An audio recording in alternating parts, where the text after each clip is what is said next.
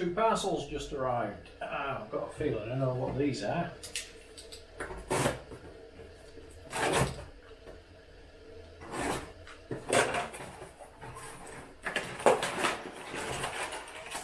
Yep, that's a new mounting, or a mounting for a new aerial for AIS system that I've bought and waiting delivery of. So that's that. So that's the aerial mount. So this will be the new aerial.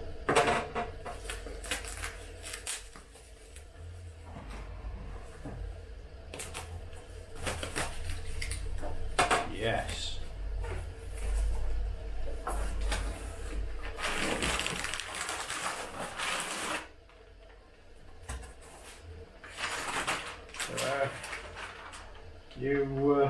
New aerial to go on.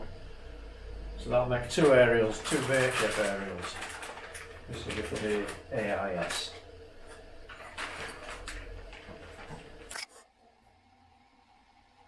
Hi guys, normally I don't go in for unboxing, but just got a package this morning which I think is, if I think it what it is, it's rather exciting, or is for me anyway. Let's have a look. So, not open this. Oh yes, there we are.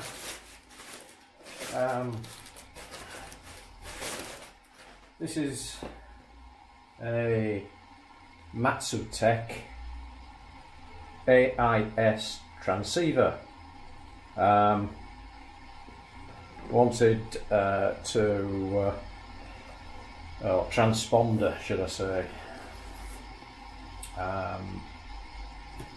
Wanted to add AIS. We don't need it for the river, but let's have a look inside. But that's not our intention. Our intention is to be out at sea, and there, yes, we do need some form of AIS. Debated whether just to get an AIS receiver, so I could just see shipping. But for not much more, could get this Matsutec unit, and it's got GPS, AIS as an AIS transponder, so it will transmit my position as well as receive positions of other craft. So this is the unit. It's got a nice little cover. Reasonable size unit actually. It's 4.3 inch screen, so that's quite small, but we don't have a lot of space. Like everything on boats, things have to be compact. That looks pretty good. So we've got the VHF in, GPS in, and must be main power, and that's for something else. Not sure what that is yet until we go through the instructions. So, not bad. It was 326 quid, so quite a bit cheaper than the branded models, at least half the price of many of the branded models, so I thought it was worth taking a chance. I couldn't find a great deal out about this unit on the internet. It's a Matsutec model 528a. The A means that it's AIS. Could find HP 33s, 33As, but not the 528. So I was a little bit concerned, but so that's the GPS module, and that's obviously the power lead, and it's got another. So, and it's got another lead in there for something. Right, so that's the unboxing bit. We'll have to see when I come to install it, which might not be this weekend. I've got plenty of other jobs on. We've already bought a new VHF aerial for this, so that's got to be installed. I decided to buy a separate aerial rather than a splitter. Again, it was cheaper. I know where roughly the location that this is going to go. It'll be up on the upper deck where we do all of our piloting. And we'll see how it operates. We will have to register this on our ship's license for VHF because it is a transponder. And yeah, again, I will say Matsutec, I'm not advocating these. I've no links with them. I've bought this unit with my own funds, so we'll see how it runs over the next few weeks. Instruction manual for the unit actually looks, well, it's all in English for a start. I've not read it. I've not looked really to see how it translates, because usually we do find that things don't always translate well in from Chinese to English, but it does look quite comprehensive, so hopefully once I've sat down and studied that, everything will come to light. One thing to be aware of with the Matsutec unit is there's no mount for the GPS, so you need to sort out some form of mount. So in my usual way, I've drawn one in 3D and we're about to produce one on our 3D printer.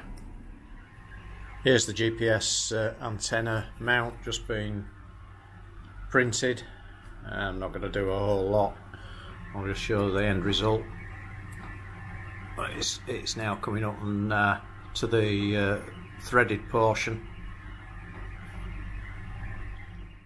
And so this afternoon it's fitting the AIS transponder. There's the transponder as we showed before, and that is going to go just sit down there onto the back of the dash, and I can angle it then into the position that I want.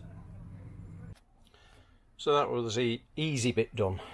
So that's the AIS transponder and display bolted down, but now it's putting all the cabling into it. So we've got GPS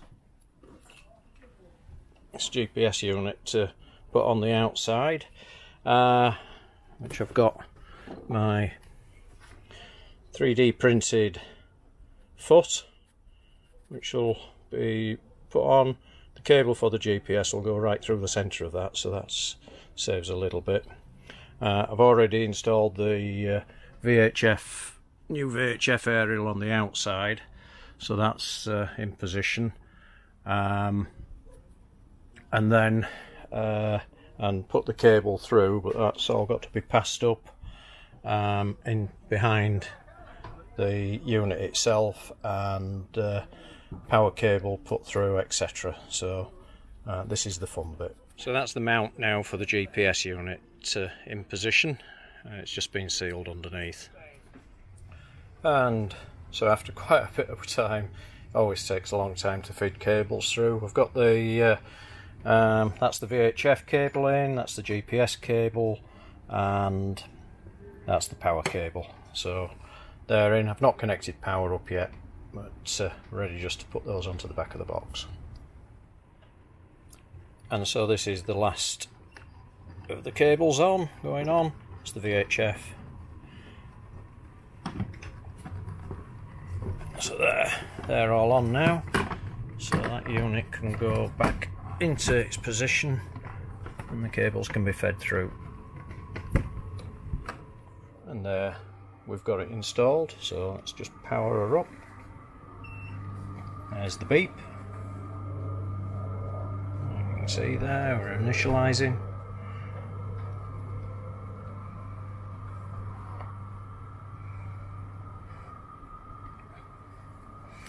And there we're on. So, the mode button, that changes the screens. So that's part of the GPS. I don't think we'll use. That's also part of the GPS. Might come in handy, that. It's still not got any satellites. Oh, there we go. Look, it's picked up the satellites, so that's got its GPS position pretty quick. So that's not bad. That's quite a handy screen. Speed over ground, course over ground, and GPS position. Again, then that's steering and speed over ground. So that would be quite a handy little screen to have. That's again just GPS and speed over ground and course over ground in digital form. That's a programmable screen. This is the AIS. Not sure if anybody will be on transmitting. We're in the marina. This I think is every 30 seconds it will refresh its screen. Oh, there is two. There's one just with an MMSI number and one Susie Jane is out there. So if I zoom in, that's current zoom is 5 nautical miles, so let's just zoom that, bring that down to 1, half a mile. Oh, there we are, 0.2, and there's one of the craft that's transmitting behind us. So that's excellent. So this is the Matsutec HP-528a. Very pleased with this. Take that back up to about 2 miles. Oh, there we go again. So excellent piece of equipment so far. We have to test it out on the water. It's taken a couple of hours to install. Longest bit is getting the cables in, and after that quickly powered up. It's only positive and negative for powering up to 2 wires, and we have something handy on the bridge up here. And I've got the rest of the cabling just to tidy up and make neat underneath. So we'll see how she runs and performs once we get out on the water. But that won't be for certainly not this week. We're not expecting good weather tomorrow. Tomorrow is going to be a more maintenance day, I'm afraid. So, thank you for watching. Please feel free to comment, like, share and subscribe to see more motor cruising on Ava Grace.